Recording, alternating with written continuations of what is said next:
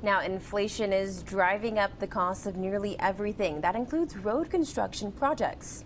It's forcing El Paso County to seek an additional $10 million for improvements at the end of South Academy Boulevard. And that's where we find KRDO News Channel 13 Scott Harrison live looking into how that money will be used.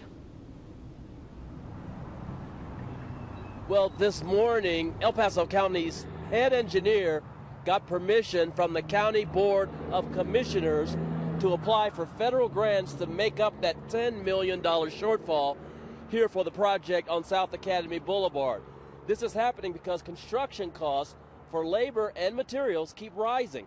As we take you to video now to give you a closer look at the project, it's to widen and improve South Academy from I-25 to the Bradley Road exit.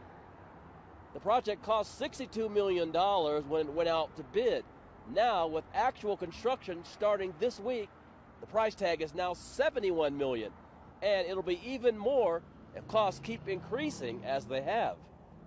Plan 10 to 12 years in advance typically. We usually will use anywhere from 5 to 10% as kind of a baseline to account for potential inflation. In the last 2 years, we've seen increases of 15 to 20% for some material and labor. Now, the county engineer says that some materials cost as much as 30% more than they used to.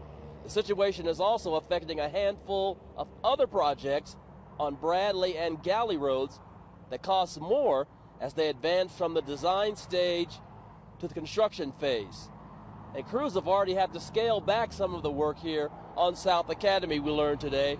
That happened after they redesigned the project and found some cost savings there. They should know, the county should know within a month or so, whether it will get the $10 million that it's going to apply for. We'll keep you posted. Live in South Colorado Springs, Scott Harris, KRDO News Channel 13.